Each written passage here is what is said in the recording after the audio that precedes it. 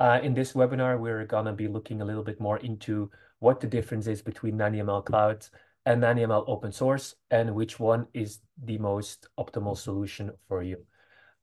We have prepared a small agenda.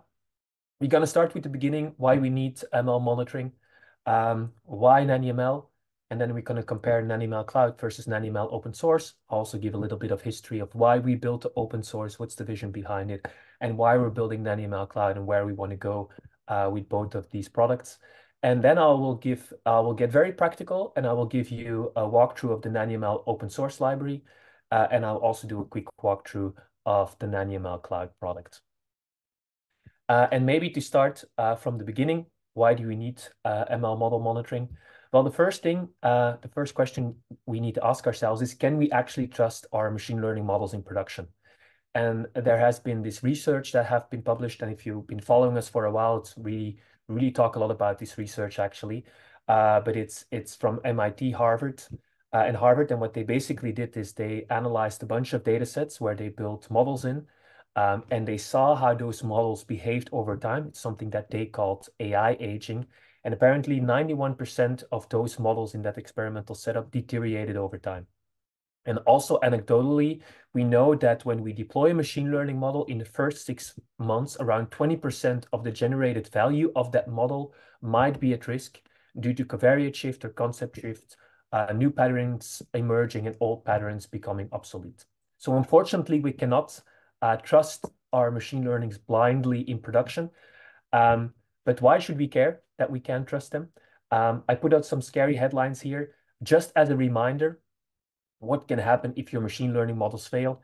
And of course, there is always the Zillow use case where they made lots of mistakes with a house pricing prediction model. And as data scientists, we're typically very deep inside of the data and building our machine learning models. And sometimes we just forget what's at stake, because typically we're like analyzing lots of processes and we're actually making predictions and also impacting people's lives. So there is lots at stake. And that's why it's very important to care about how our machine learning models are making decisions and whether those decisions are actually correct. Why is AI model failure inevitable? Sometimes we get this question, yeah, but the AI, doesn't it train themselves? And doesn't it automatically update itself as well?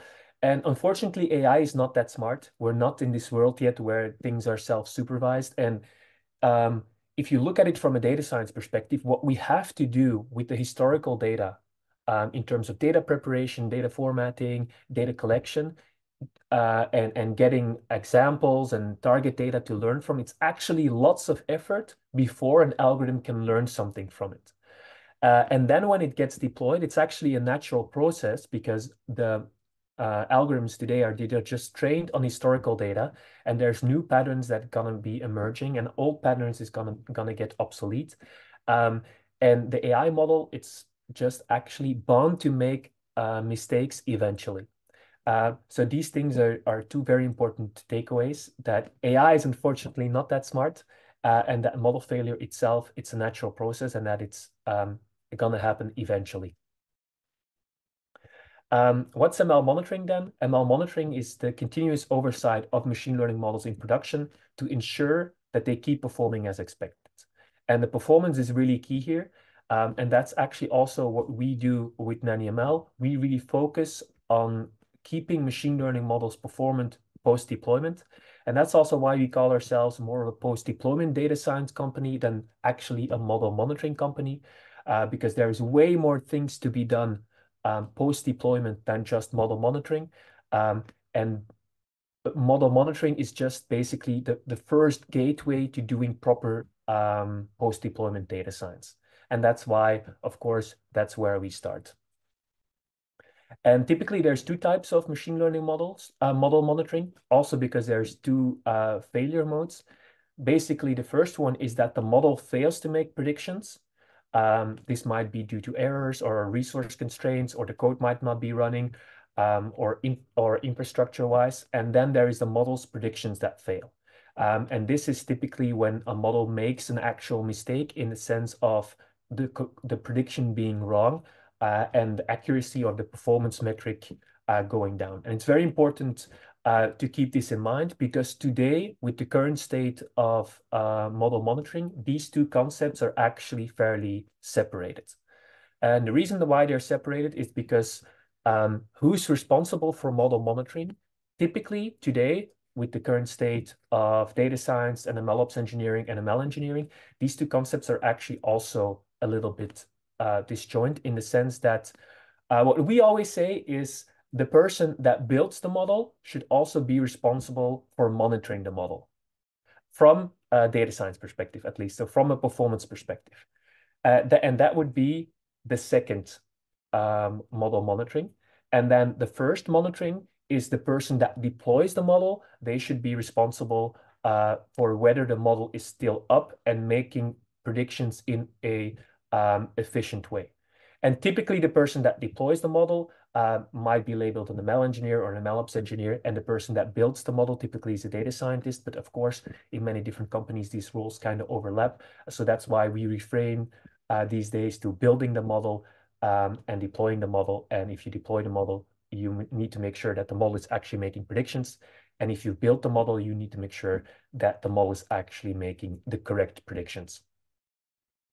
And that brings us to the question of why is it important to start model monitoring right now?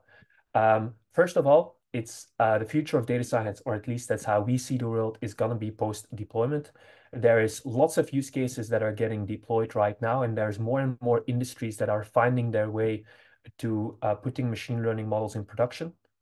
And we see that in the future, we will hardly ever have a production environment where there is no models running at all. And it's going to be a production environment where models are going to be collaborating and working together, and that we already start from an existing environment. And how we are then going to improve our models and choose our next use cases and choose the problems that we are going to be tackling next, that's all post-deployment data science. And the only way that we can do that correctly is to have a view of which models are performant, which data sources are working very well, which data sources might actually have lots of drift in them, which business processes might be changing a lot. So getting this post-deployment data science view is very important. And that's also where we see that the future of data science is heading towards. So way more focus on deployment, and then actually also maintenance and building upon existing models or existing production systems. And what should be the impact of a good monitoring system? First of all, it should instill trust in the data science team and their models. And if you have a good monitoring system, then the anecdotally expected value that is at risk for your machine learning models, you should be able to safeguard that and prevent model failures. A very important thing that your model monitoring system should do is alert you when something goes wrong. And ideally at the moment of the inference time, so that you as a data scientist are always the first to know when the machine learning models fail. And that it's not the business processes or the automated systems that consume your predictions, that they fail or that they have problems and then come knocking at your door with a problem, but that you already know and that you can proactively either establish communication or take preventative measures or some defensive actions. A good monitoring system will also save you time monitoring and resolving issues. You won't be spending time on false alerts or things that actually might not be a real issue.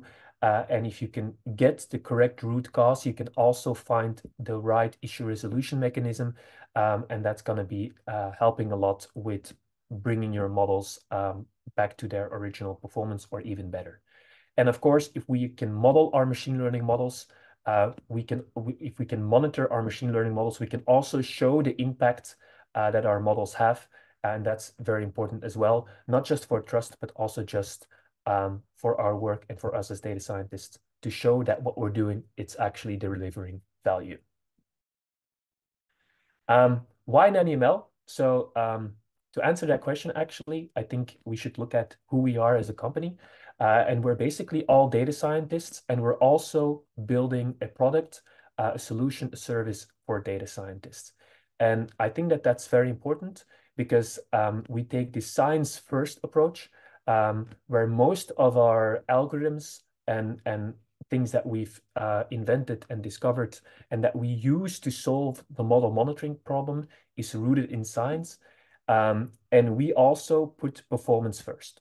Because as data scientists, what we care about the most is actually that our models are bringing business value. And that is what we're going to be focusing on with NannyML. And not necessarily of putting in best practices or doing what everything else is doing. No, we put model performance first, and that's the thing that we care about most. And that will come through our work, to the algorithms that we have developed. And basically, that is inside of our DNA. And that's also why we focus, if we look at the two types of problems that it can occur, either your model not making predictions or your model or your predictions being wrong, is that today we focus solely on the model predictions being wrong, and we leave the first problem where the model might not make any predictions to infrastructure monitoring. And we separate the two very distinctly. And what's the biggest problem today with machine learning models in production? It's that actually most of them fail silently. What does that mean? That they start deteriorating, that they start making bad predictions, and that we don't necessarily know. And the reason for that is that not in every machine learning use case, the performance can be measured or calculated. Like for instance, if we take loan default prediction, where we try to predict whether a customer will cancel their loan or not in the next, will be able to repay their loan or not in the next 2 years. We actually only really know at the end of the loan whether they were able to repay their loan back or not. And that during the term of the loan, we actually don't have a view on the real performance. And we're basically in the dark. So if we cannot measure performance, how can we then know that our models are still performing well? And that is the problem of delayed ground truth. And I visualized here the performance metric, in this case, ROC AUC, for the case where the ground truth is instant. So this might be the situation where you go in a web shop, you get a product recommended, and then 2 seconds later, you buy that product. And then you actually instantly know whether the recommendation was correct. And in that case, here on the left side, this is the performance on the test set. Then we deploy the model, and then we have the performance in production. This is monthly performance. And when we're making new predictions, so at inference time, we actually almost instantly have the performance of that prediction. Now, then there's use cases where the ground truth is delayed, like I mentioned with the loan default use case. Then at inference time, we actually will only know the real performance of the predictions that for which the prediction window has already passed.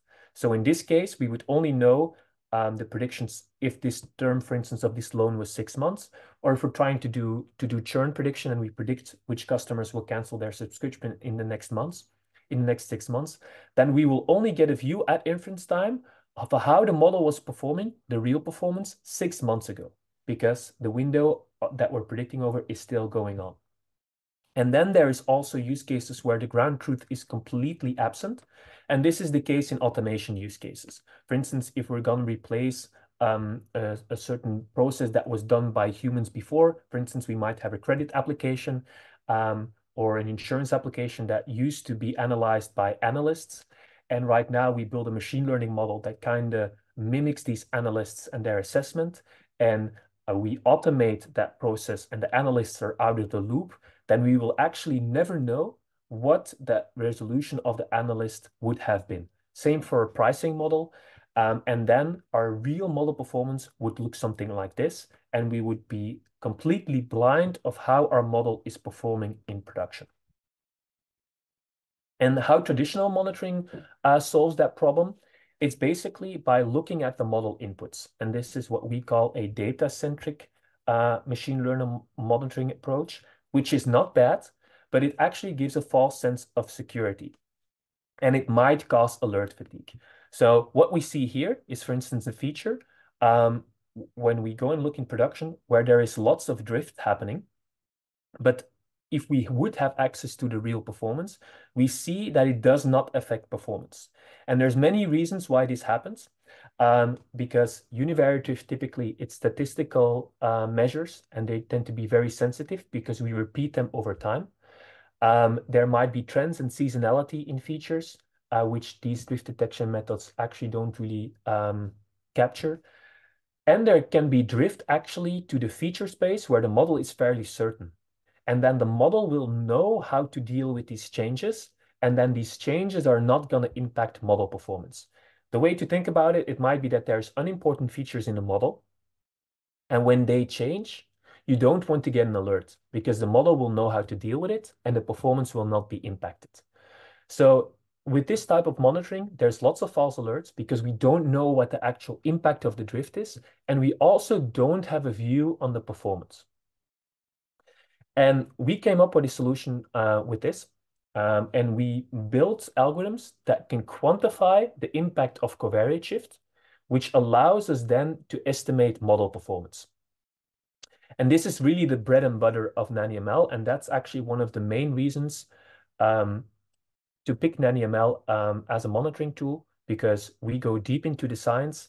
Mafalda, maybe you can share our paper that we recently wrote on performance estimation, where we validated these algorithms on 600 data sets, and where we did lots of experiments to kind of prove how these algorithms work.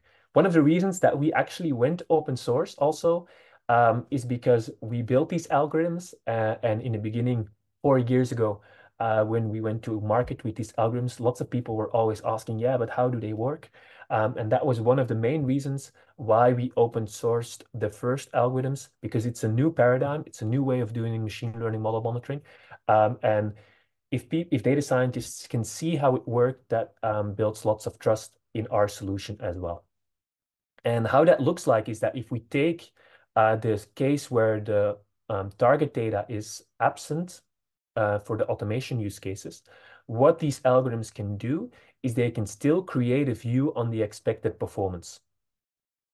And that way, we can kind of put model performance again front and center, even when it cannot directly measure it because the target data is delayed.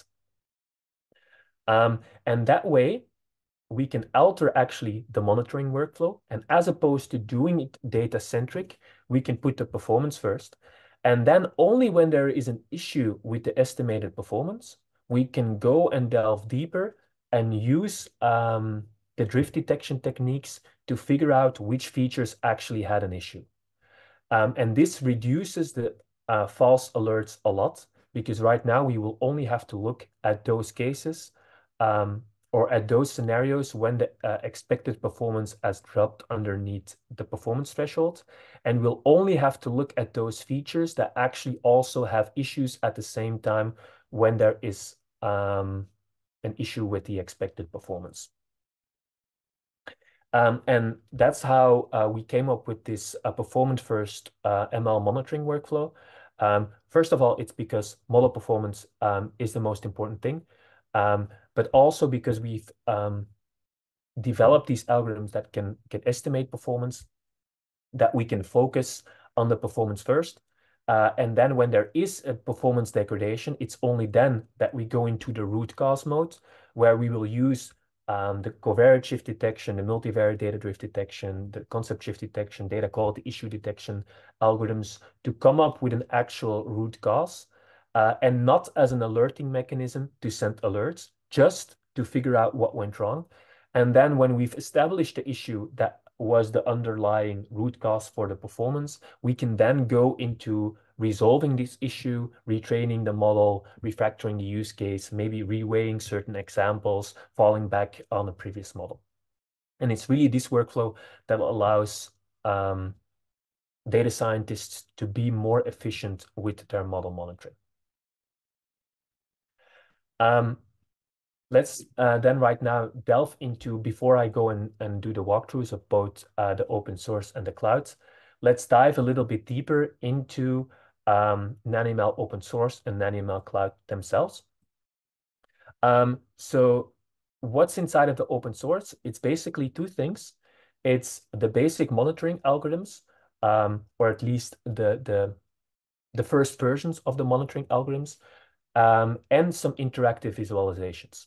And this library follows like the scikit-learn paradigm, where we fit our monitoring algorithm on a reference data. This is typically the test set. and where we then predict or estimate performance on the analysis data or the production data. And that's it. And when we developed the open source library, of course, it was great that right now there are these algorithms that can kind of give a view on the performance when there's no target data. But to deploy these algorithms and to put them in a full-blown monitoring solution, there's still lots of work to be done. So we have gotten lots of questions about, okay, but how can we collect data? How do we best store it? What's the most efficient way to run these algorithms? And that's how we kind of put together our cloud offering, is that we solved all of the issues that come along with open source. And so that means that today in the cloud, we have more and better algorithms than inside of the open source. And that's one of the main value propositions.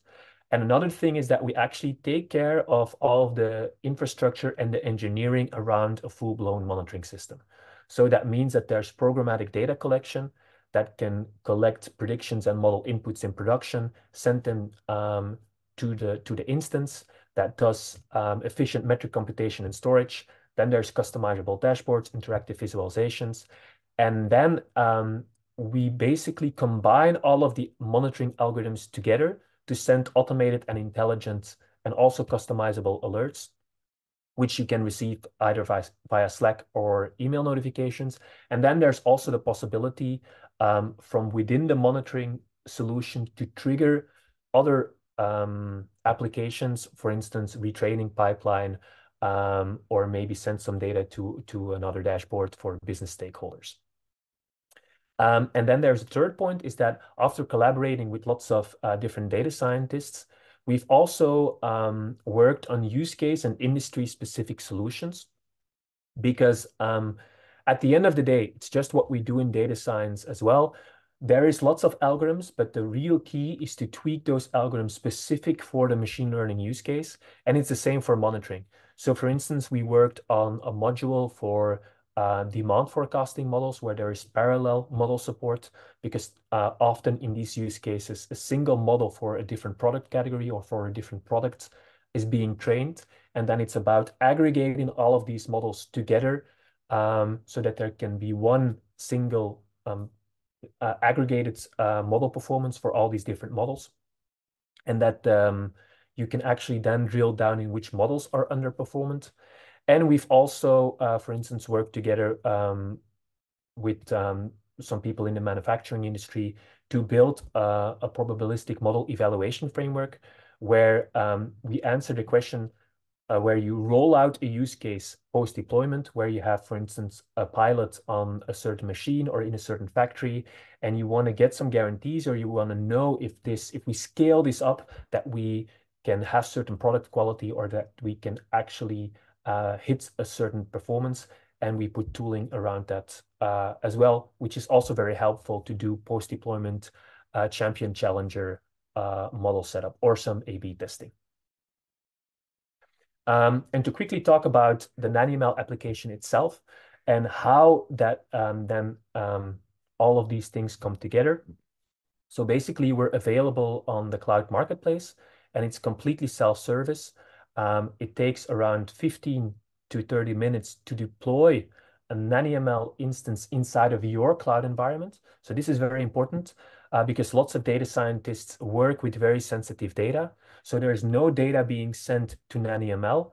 On the contrary, we decided to bring our application to you via the cloud marketplace. So if you subscribe to this application, all of this, which runs underneath in Kubernetes, is going to be running inside of your cloud environment so that there's no data leaving your cloud. And how that then works is that via the SDK, we collect the model input and the model output. The test set is necessary to configure NannyML so that all of the algorithms can be calibrated. And then it's also possible to send some business KPIs or the target data when it's available. That gets sent to the managed application via the Python SDK, which basically does the compute and the metric storage. And then all of these results get sent to a dashboard. And depending on what the underlying issues are, there might be some automated alerts that are being sent to other users or automated triggers to other systems, like, for instance, an automated retraining pipeline. So I already mentioned that the cloud versus the open source, it's basically more and better algorithms. It takes care of the infrastructure and the engineering. And then there is these industry and use case specific solutions. And two of our most powerful algorithms, we've decided to not open source them. We did write already a paper about one of these algorithms because we do have the open science philosophy here at NannyML, where we try to share as much of the things with other data scientists that we learn. And these algorithms are very powerful. One is to detect concept shift.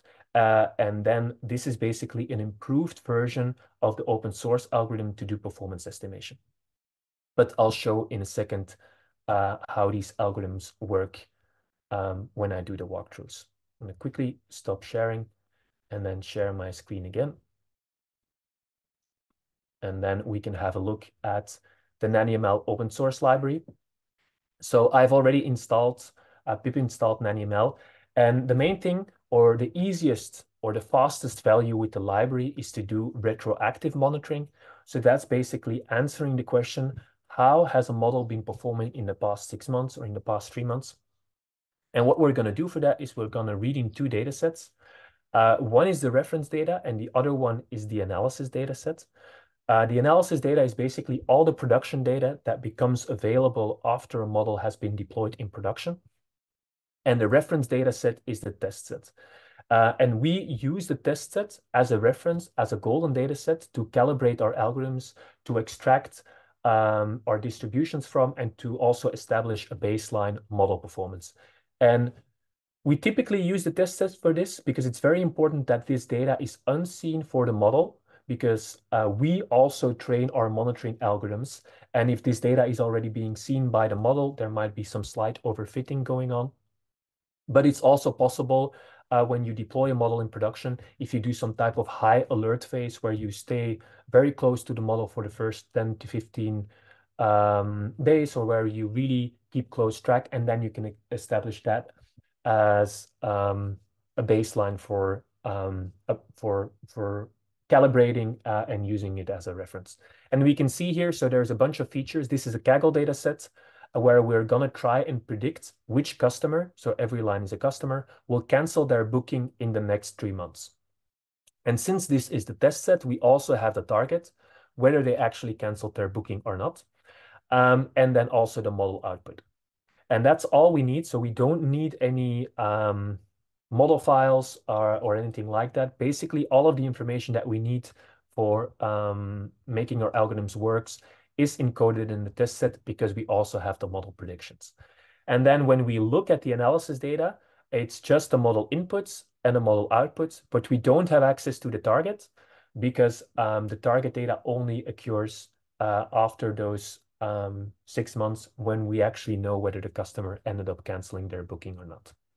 So the first thing to do is we're going to estimate the model performance. And how this works is we kind of follow, like I said, the scikit-learn paradigm, where we take one of our performance estimation algorithms. We have to quickly tell NannyML, okay, which column contains the model output, which contains the predictions, and what is the granularity of the monitoring analysis. So for that, we need a timestamp column, and we need to say, okay, I want the monitoring analysis to happen monthly, and I pick a main performance metric.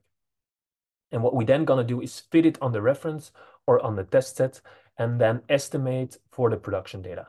And if I run this, then we should be able to see what are expected accuracies for this specific use case in production. So here we see on the reference data, we see the performance on the test sets for the months that were used for testing. And then when we deploy the machine learning model here, we see what happens with the expected performance over time. And we see here that in the last few months, the expected performance drops underneath this threshold. So this will probably warrant some investigation. And then we can also run, as part of the investigation or the root cause analysis, run multivariate data drift. Kind of follows the same paradigm where we fit on the reference data.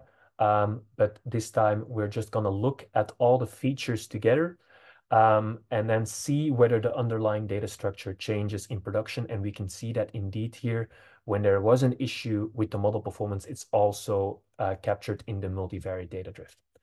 And then the next step would be to find out, okay, which features were exactly causing troubles. And what we can see here is I already isolated one feature, and then I also isolated the model output, because we can look at that as well from a univariate drift perspective.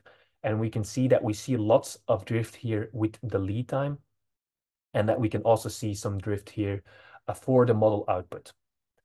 And then when the actual performance or the actual target data becomes available, what we can do is we can read in this target data. And then there's two things that we can calculate. We can calculate the real performance. I'm going to do that first. And then we can actually see what the actual accuracy is after those 6 months have gone over, and we get our target data.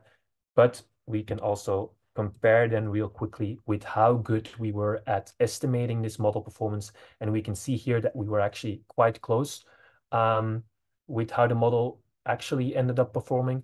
But the big difference is that we would have a view on this expected performance at the moment that we make our inferences. So in this case, we would know this 6 months before compared to the realized performance. And that allows us to act way faster and to resolve any of the model performance issues that might have occurred in production.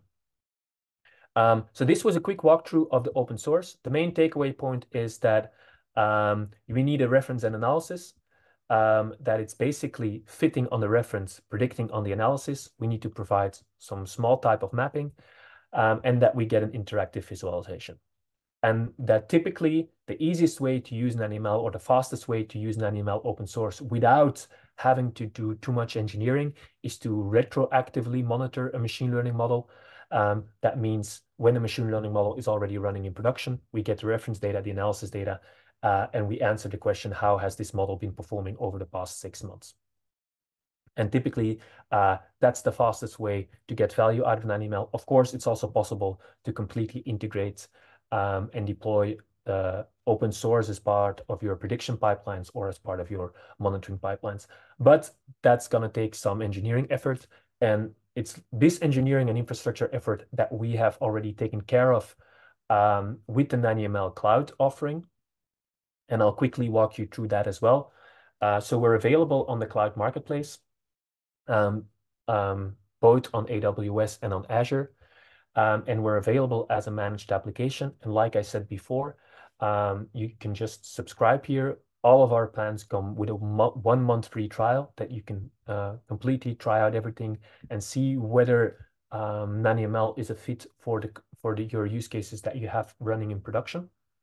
And how this basically works takes around 15 minutes again, where you quickly configure some things. And one of the nice things here is the just-in-time access, actually, because Azure is managing this application, is managing the infrastructure inside of your cloud environment. But if there is an underlying issue, what's possible is to give us access when there is an issue that occurs, and then we can have a look. One of our engineers can have a look at the lower level logs, and then we can instantly resolve your issue and push a new version without us actually having any of access, or without you having to send us any data. And that's very, very powerful. And that's why this is actually also such a great way of deploying, because that means that the software gets brought to you inside of your cloud, and that there's no data being sent to us, and that we do not process any data. And if you launch an instance like this, what you will get is something like this, where I already added a lot of Kaggle data sets. But before I will explain this, I will quickly show how to add some more. So this is our, we're going to import our Python SDK, and we're quickly going to connect to the instance. And then there's 3 types of monitoring that I'm going to demonstrate here. One is the retroactive monitoring that we can also technically do with the open source. The other one is the continuous monitoring, which is going to be answering the question, okay, how is the model performing right now? And then we're going to do some monitoring when the target data or the ground truth becomes available. And I'm going to send the same data to NannyML as before. So this is, again, the same Kaggle data set. And there's no customer data yet, no target data yet, because we're predicting whether people will cancel their booking. So we'll have to wait for that a little bit more. First thing we need to do is set up the model schema. So the same type of mapping as before, which column contains the prediction, which column contains the timestamp, what type of problem is it? And then when we create the model or when we add the model to NannyML, we also need to specify, okay, what's the granularity of the monitoring analysis and what's the main performance metric? And as we can see, I'm going to refresh here. There's going to be a new model here that's being added and for which we're crunching some information. And while this is running, I'm going to quickly explain this model overview, where we can see that there's already like lots of models in production. And you can clearly see here the main value proposition of NannyML Cloud, which is, of course, that you get a view of all of your models in production and how they are performing, but also that in lots of these use cases, the target data is delayed and the real performance cannot be measured. And that's where our algorithms come into play, where we can then actually estimate the model performance so that we can get an idea of what the expected performance is, even though there is no target data yet. And this comes with the side benefit that I mentioned earlier, that for here, when this estimated performance is in green, we don't actually have to go and look at the covariance shift, because we know, because we can quantify the impact of the covariance shift, that all of these covariate alerts, when there is red, there is an issue with the data, changes in the data, basically. For various reasons, like I said before, it might be the seasonality or the trends or just the statistical test being very sensitive, unimportant features that drift, or actually changes in the data that the model knows how to deal with. And then these typically are all false alerts, except this one, because here we do see that there is a problem with the estimated performance. And when that's the case, then this is probably actually a data drift alert that we might want to investigate. I think in the meantime, here our first run has been executed, and we can see I send a little bit less data to kind of give you an idea of how it would look like when the model is really in production. So this is the real performance. And of course, this is the moment that the model got deployed. And in production, we don't have any data yet because there's no target data. So that's when this algorithm comes into place, where we estimate model performance. And this algorithm here, it's one of our improved algorithms that is way more accurate at estimating model performance than the algorithm that is in the open source. And you can have a look at our paper where we kind of compare these algorithms and benchmark them. But we can see here in production that there is no performance issue yet, because the expected performance falls between these two performance thresholds that are being extracted based on the expected performance of the test set. So right now, there's no issue. We wouldn't get an automated alert. We wouldn't get and we won't have to delve in deeper to do any type of investigation, because the model's expected performance is within the performance bounds. Then I'm going to send a little bit more data, which is very easy. We just need to get the model that we want to add more data to, and then collect new inferences. I'm going to send one month of extra data. And then we need to send these new inferences to NannyML. We can either send them as batch, where we send lots of inferences at the same time, lots of predictions, or we can send them one at a time. And then we trigger a monitoring run based on what type of granularity we want from a business perspective. So it doesn't necessarily make sense to trigger a new monitoring run after every time you send a single prediction, because it's most likely not going to impact your aggregated model performance, which might be monthly, daily, or even hourly. And then we can see, I'm going to refresh this real quick, that NannyML already finished the run, but right now we have an extra month of data here, and we can see that right now there is an issue detected with the expected performance. So you really put this performance at front and center, but that doesn't mean that we're so dogmatic about it that you cannot receive any other alerts on maybe any other of the drift detection methods. So you can just create a card here and then also get alerted on maybe a univariate drift alert or anything that you know from a business perspective that might impact or might have a negative impact on your model. So we're going to have a quick look. So right now we established that there is a performance issue, and then we're going to have a look.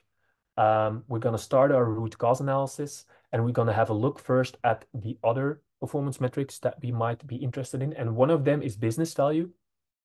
And this is actually a very interesting one, because what we can do is we can, in the model settings, configure a cost benefit matrix where we can tell, okay, if we make a correct prediction, then this is how much money we would make. And if we make a false prediction or a false positive, then there's some type of opportunity cost that occurs, and that's how much money we would lose. And we can connect this cost benefit matrix to our expected performance, and then we can express our expected performance in business value, so in a dollar amount.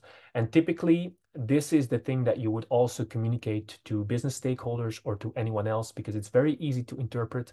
Basically, if your model drops underneath this line, we're losing money, or where the models are not making that much money as before.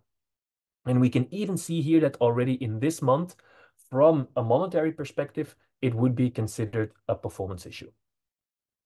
And then we can use our other tools to delve in deeper and to come up with the root cause of why this model has deteriorated. We can't do concept shift detection yet because there's no target data. So we'll start with covariate shift detection.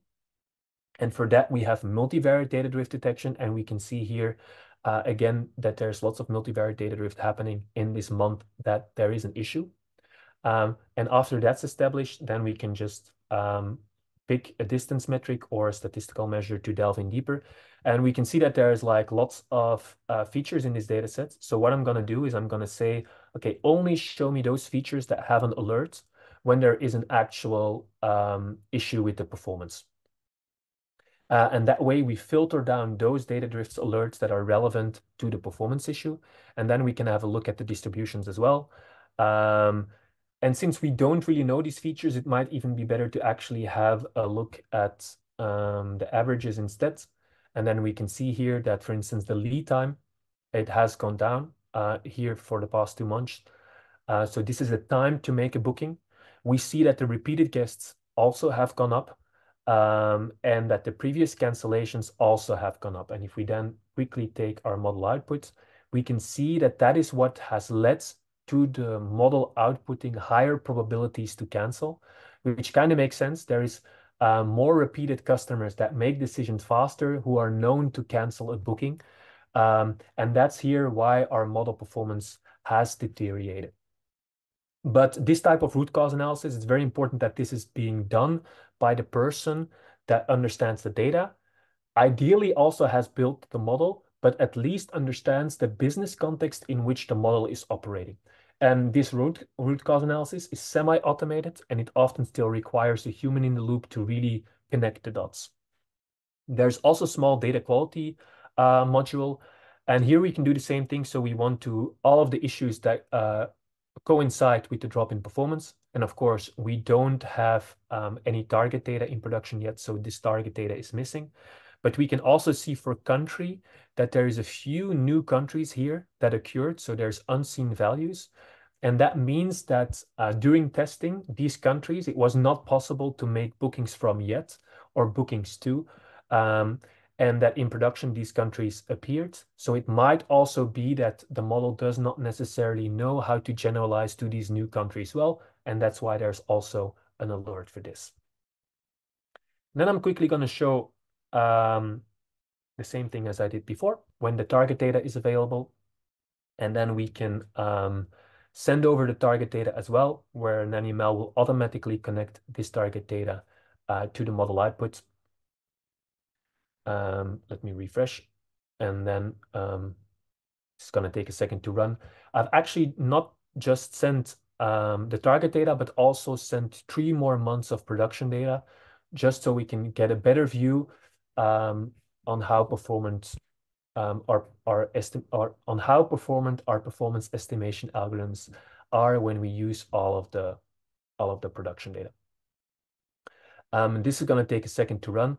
And one of the powerful things inside of the cloud product is that as you send more data, or as this is all running consecutively, that all of these calculations are done efficiently, and that we are actually wasting any compute on rerunning, for instance, these calculations when they were already done last month.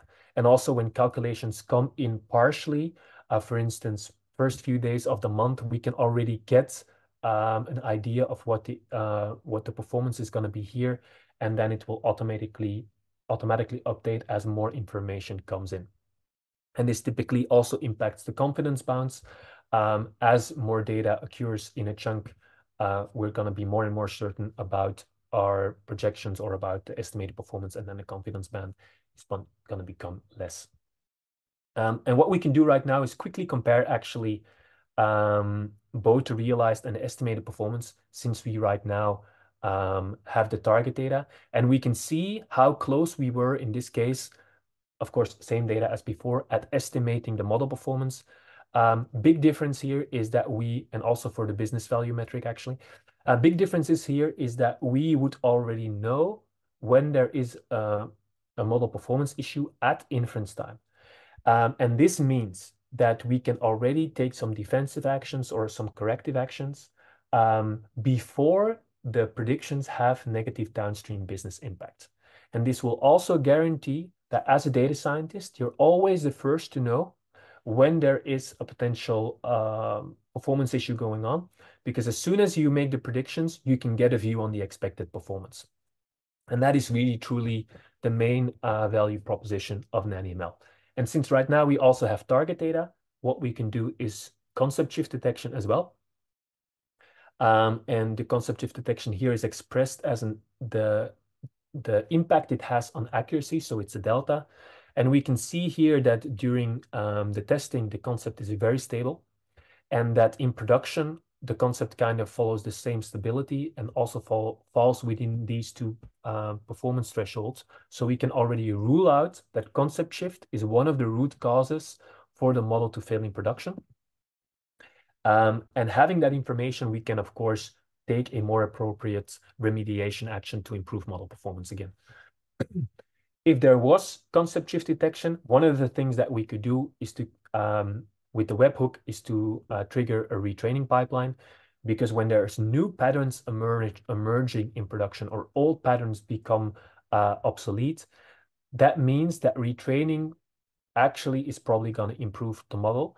But when there is no concept drift, it probably requires something else to deal with these issues, or deeper data science work to try and improve the model. And that's it for the quick walkthrough of the NannyML clouds.